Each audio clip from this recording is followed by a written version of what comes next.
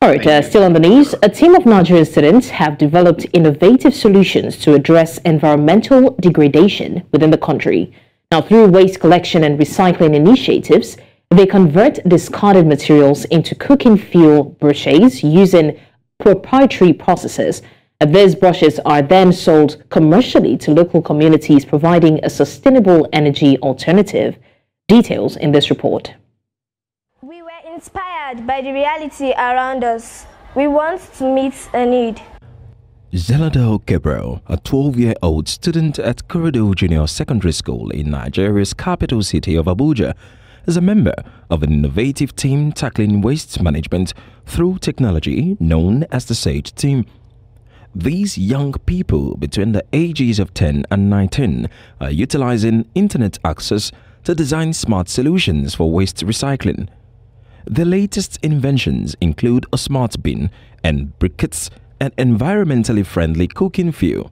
The smart bin collects paper waste, shreds it, and recycles the material into raw inputs for the briquettes. Well, it makes me excited, happy to see young ones such as myself to be very motivated and do innovative things. I use these briquettes, this money that we get from the briquettes, to at least start up something because I'm interested in technology. So at least I can use that money to get a robotics kit. Schools, particularly in low-income nations, face challenges managing paper waste. However, the high school juniors' invention not only solves environmental issues but also positions their school to realize economic benefits, as the briquettes generate nearly 95% profit. There is also strong interest in their smart bins.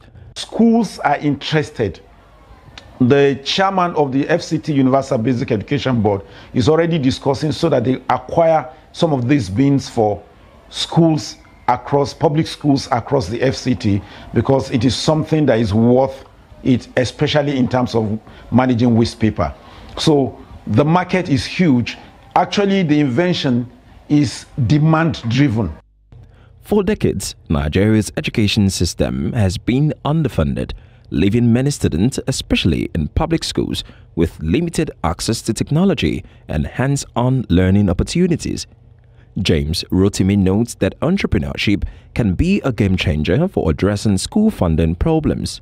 Entrepreneurship is a key driver in learning if we must go forward as a people. So it is very key that governments across the states and local government should be intentional about promoting entrepreneurship education amongst students. One constraint the young innovators must address is securing adequate funding.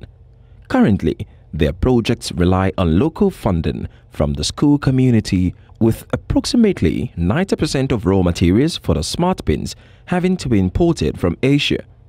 The team believes partnerships could help scale production to meet demand.